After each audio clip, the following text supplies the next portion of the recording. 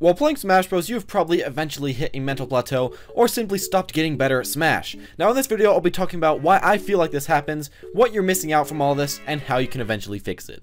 First off, let's talk about how this really happens and how it's happened to me and how I hope that I can help you fix it in the future. So simply put, all this block comes down to when your pride does get in the way. So when this thing does get in your way, many people start to think of these two ways of thinking. Either I lost because the enemy is a tryhard / a no-life that plays the game way too much or way more than I do, or that anybody worse than you is a noob and you have nothing to learn from them. This way of treating the game really makes you believe that you have nobody to learn from because anybody better than you is a no-life and you don't want to be that, and also you don't want to be a noob, so you don't want to learn from anybody below you. This makes you think, well, he's a tryhard, so I do have nothing to learn from him, and of course that noob can't tell me anything useful. This type of thinking will really hinder your growth quite a lot and will hinder the future of your gaming to boot. If you think this way, then who will you have to learn from for the future to help you improve? All you'll have is your own intuitions, and that really doesn't help you way too much. So with all this said, let's talk about what you really are missing from this type of prideful thinking. And a lot of the time, the prideful thinking won't even happen on purpose. It's just something that kind of happens, and it may not be as radical as I had said before. It may just be something a little bit less, but it still will hinder you quite a bit.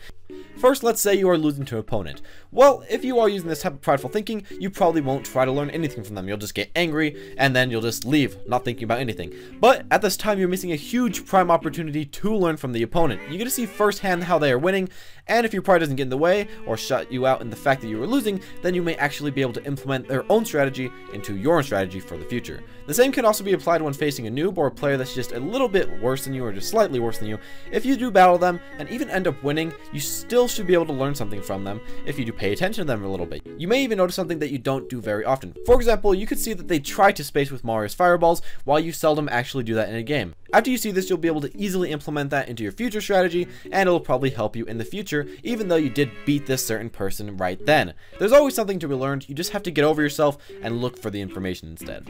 Finally, how do you get over this misconception? Well, let's be honest, this whole thing is a bit of a subconscious problem, so if you merely stop trying to think so toxically about other players, then you'll quickly be able to see some improvement in your gameplay and just in your learning experience. In fact, even recognizing that this thing is happening in the first place may help to solve the problem, but if that doesn't help to solve the problem, you might also just want to try watching other players for a few games, seeing exactly what they do right that you usually don't, and then maybe that'll make you realize that you do need to pay attention to them because there's stuff that you can improve on that they can show you.